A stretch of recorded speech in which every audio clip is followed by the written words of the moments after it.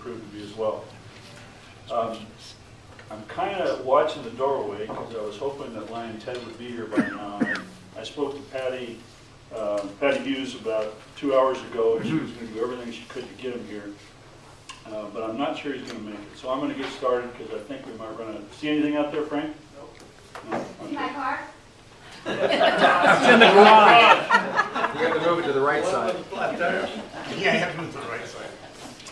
I feel very honored to have the opportunity to introduce a Lion that has done so much for our beloved high school, so much for our community, and so much for our Lions Club. This Lion has served as a teacher, a coach, a bus driver, a dean, an assistant principal, and a principal. And of course I've given it away. You know who I'm talking about. Our own Ted Simonson. Ted spent 47 years at Los Gatos High School. During that 47 years, he did not use a single sick day. He was at work every day for 47 years. That's amazing. Ted, what are you guys laughing about right there? I thought that was part of the deal as a teacher. You take your sick leaves. But that's okay. That's not a good attitude, Oh, brother. I'm sorry.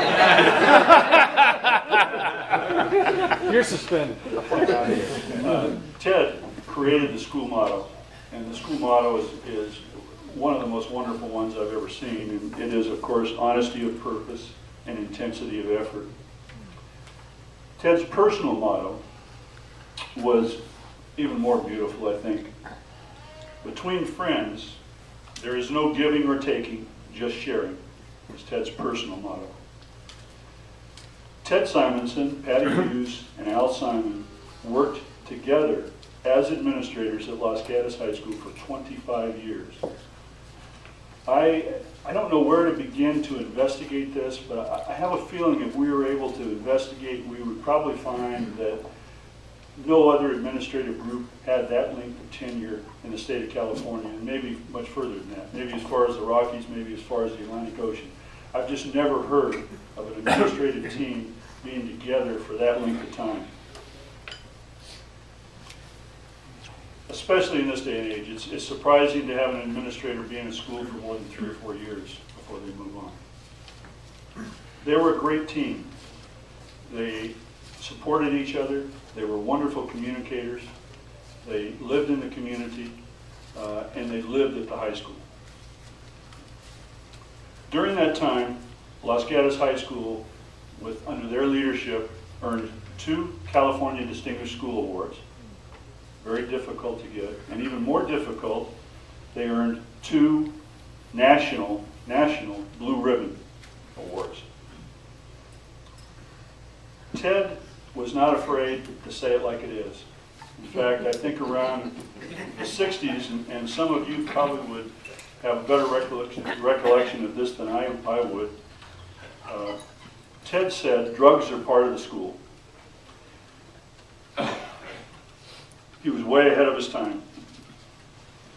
You can't hope to resolve an issue until you have the courage to identify it. Ted was never afraid to identify an issue. And of course what he did was he created a dialogue, and the only way that you can ever get to the bottom of something is be able to discuss it and talk about it and be open about it. On the other side of it, kind of a less serious matter, at least for Los Gatos, is when Saratoga High School opened up, Ted had been a business teacher, and Ted's responsibility was to order all of the furniture and equipment and materials for Saratoga High School. So he did that.